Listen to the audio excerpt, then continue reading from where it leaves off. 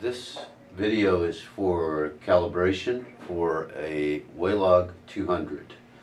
To enter the calibration mode, first with the power off, power switch is on the back of the unit. Press and hold the clear button and turn the unit on. It immediately displays Cal 1, and then it displays the type of weighing that we have selected for that channel. As you can see, the icon is above channel 1. In this particular case, it says DYN, or dynamic weighing. If you wished to weigh in static, you would press and hold the clear button and use the middle button to change it. We are going to calibrate channel 1 in dynamic. That is the proper way to calibrate a Weighlog 200, because channel 1 being in dynamic, the speed compensation will be used for all subsequent dynamic channels. So if channel number 2 was calibrated to dynamic, it would also use the speed compensation for from channel 1. So there is only one speed compensation set up for the Weighlog 200. And that is in channel number 1. If you set channel 1 to static, you will not have speed compensation in channel 2 and subsequent channels. So to move on to the next setup in the calibration, press the clear enter button. In this particular case, even though this looks a little hieroglyphic, this is trying to tell us that we have the system set in manual. This is the bucket adding. To change again, does a much better job of displaying auto, as you can see. Manual or auto means that if you press the button, the remote enter button, each time that you lift, it will add. In auto, it will add automatically. For our calibration, we're just going to leave this in manual so that we can go ahead and press the remote enter button. Moving on to the next particular setup, as you saw, it flashed CalF, and now it is displaying 1.00. This is the calibration factor that makes the unit read the proper amount of weight, whether that's pounds or tons. The manual indicates that you should change this number to match the rough approximation of the capacity of the bucket. In most cases, leaving it at 1.00 is certainly acceptable, and the unit will calibrate if you just leave this number the way it is. Notice that the number 1 is flashing. I am going to demonstrate how you do digit select and digit set in this particular setup. If the number 1 is flashing, if you press and hold the clear enter button and you press the middle button, subsequent digits will flash, as you can see. In order to change that digit, you would immediately press back down on it once it was flashing. You can see that it scrolls up, and I'm going to reset this back to 1, but you can see that you can set each one of those digits that way.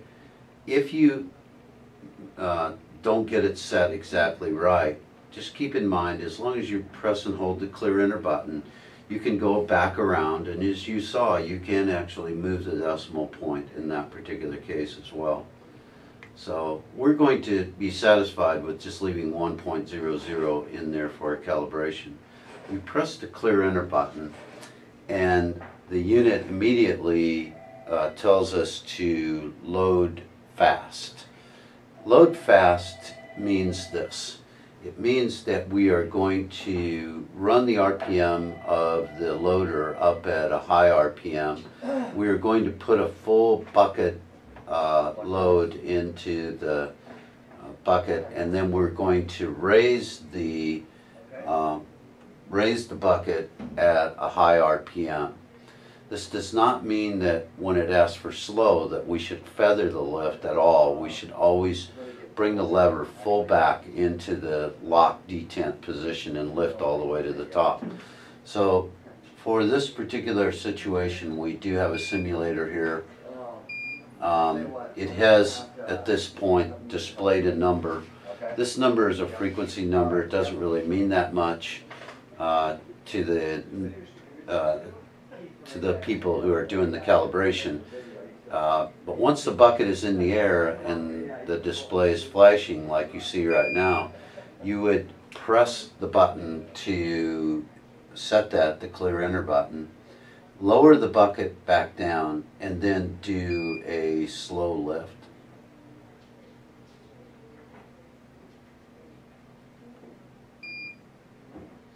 And you can see that it again displayed a number.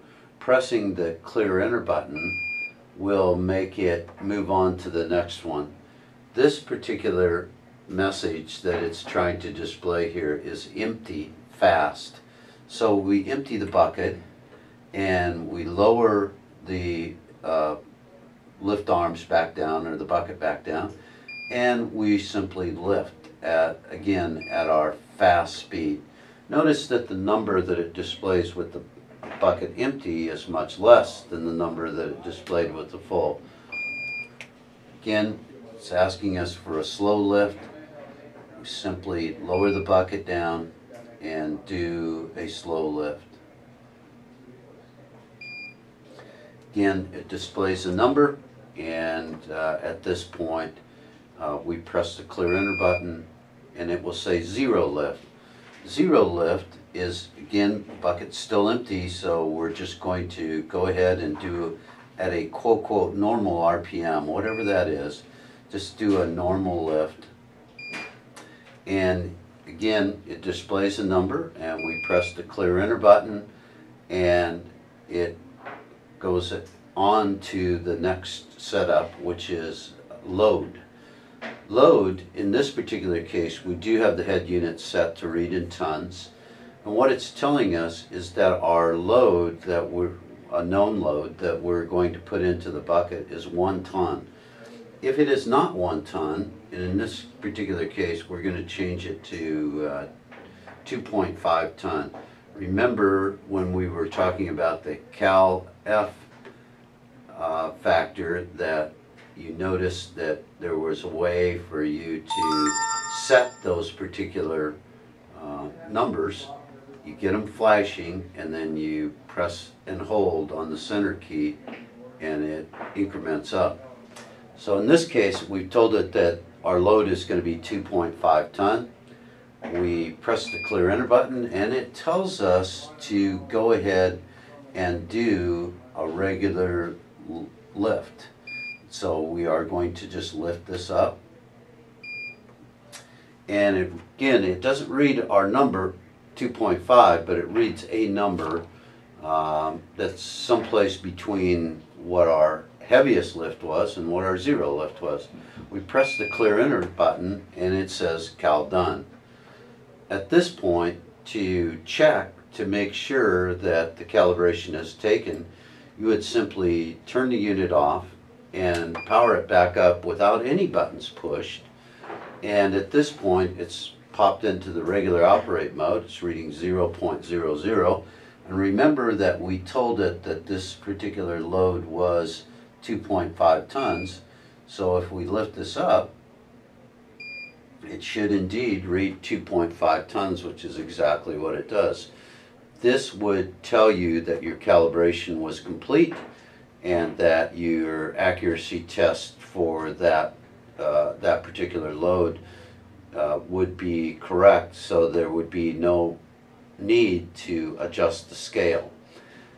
For the sake of saying that it might not be exactly as you had told it during the lift, let us also at this point talk about nudging the scale, because this is a part of the calibration. At this point we thought that the load was 2.5 ton, but we ran it over a scale and we've now discovered that the load is actually 2.8 ton. So the bucket's in the air and we can now nudge the scale without going back into the calibration mode itself by pressing and holding the ref key. You'll notice that something has changed when all of the icons around the outside have lit up just like you see here on the display. You can use the print key to increase the weight 1/100th at a time, or the 0 key to lower the weight. And again, we had decided that this load was actually 2.8 ton, and so we simply step this up to that point and we release both keys, and at that point the unit says done. Now it doesn't display 2.8 right at this moment because it locked on to our old calibration weight, but if we lower the bucket and raise it again, having now told it that it was 2.8 ton, in this case we got 2.79, which is 20 pounds. But this is, again, if the calibration, the actual weight, is a bit wrong, you use the ref key to do the nudge. That would complete our video for this particular unit for the Weighlog 200.